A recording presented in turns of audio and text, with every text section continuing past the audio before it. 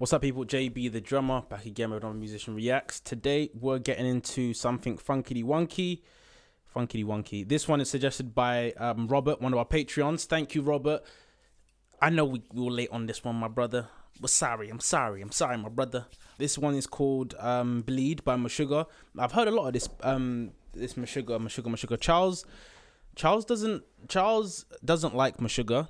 He hasn't told me why, but he's not really into the band, so I haven't really been able to get into them. But seeing as I'm on my own for a bit, I thought, you know what, let me delve in. Let me see what the fuss is about. So this one was suggested by Robert, so let's go.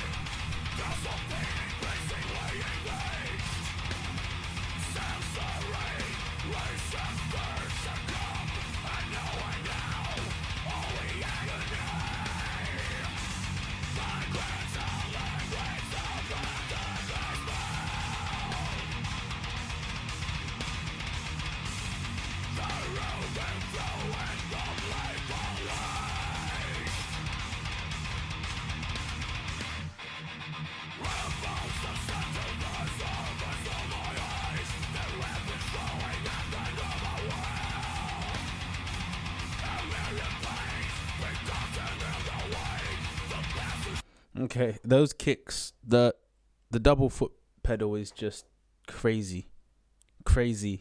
Like, I don't know how you keep up for 4 minutes, 5 minutes. That is crazy, bro.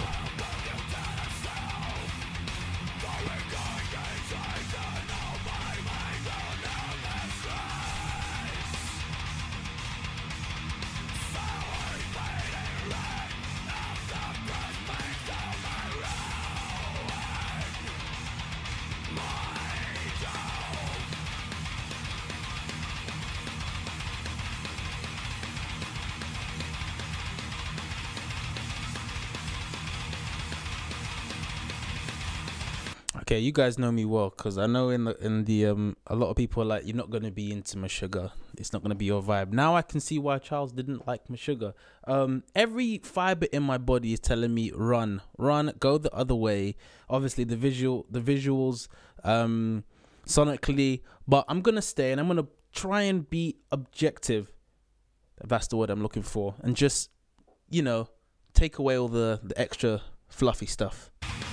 It's not really fluffy though, is it?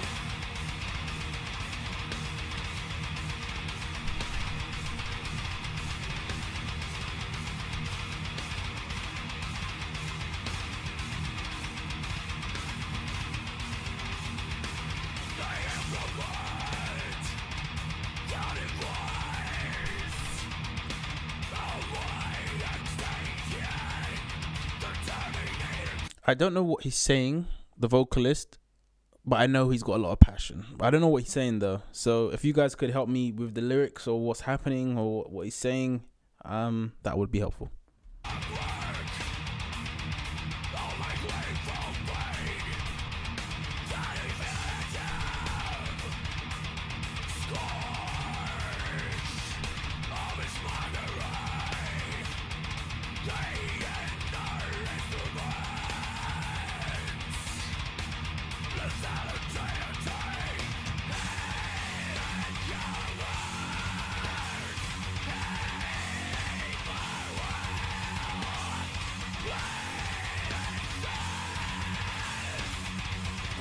That's not.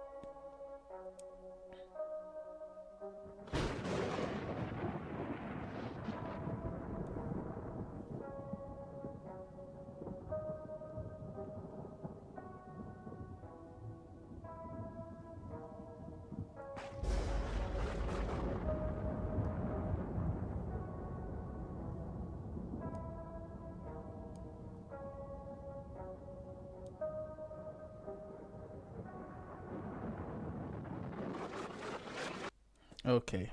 Okay. Okay, Robert. Okay. Okay. Oh, what's Start selling online with Shopify. All right, so it's a sticky one for me. I feel I critique music the same way some Americans talk about guns. Like, guns don't hurt people, people hurt people, you know? So what I mean by that is, like, musically, I can separate the music from the message. Let me say that much. The message, I have no idea what was being sung there. I have no freaking clue. The imagery wasn't to my taste. It was a little bit, not a little bit, it was very dark. It was the darkest. It was dawn. But musically, I can definitely appreciate the playing ability. I think that's what I was more captivated by. Just because I've tried to play double kick pedal before, and it takes it out of me in like 1 minute. It's like with boxing, how people think, oh, I can box.